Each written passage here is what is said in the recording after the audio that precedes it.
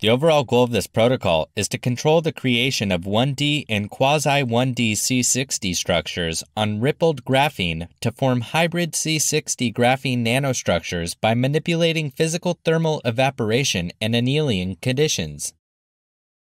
This method can help answer key questions in the molecular self-assembly field about preparing self-assembled molecular nanostructures on 2D materials. The main advantage of this technique is that it is versatile and easy to perform, allowing us to prepare organic thin films with different structures by tuning temperature and time. To begin assembling the nuts and cell, clean the cell components and mount two 7-inch long threaded steel support rods in holes drilled through a 4-pin CF flanged stainless steel power feed-through. Mount three 2-inch long hollow copper rods and a 4-inch long hollow copper rod on the feed-through pins. Fix a 1 cm thick ceramic crosspiece with a hole through its center 2.5 inches from the top of the support rods using soft copper wire.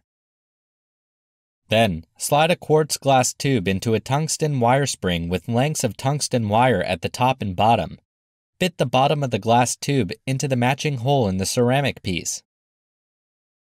Fix the glass tube in place by securing the top between the support rods with soft copper wire.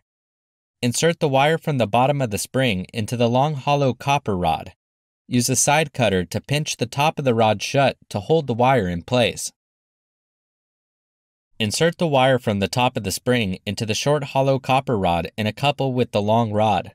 Pinch the top of the rod shut around the wire.